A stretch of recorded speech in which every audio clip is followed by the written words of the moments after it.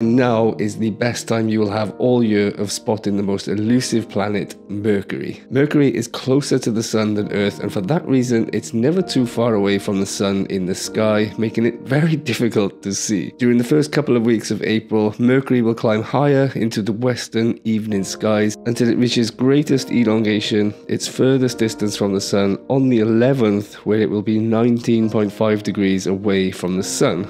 And this elongation occurs at the time of year when the ecliptic is very steep against the horizon. The ecliptic is the path that the sun, the moon, and all the planets follow across the sky. And so not only is Mercury going to be its furthest away from the sun, it's also at a time of year where the ecliptic is steep against the horizon, meaning that Mercury is going to be quite high above the horizon after the sun has set. And that's why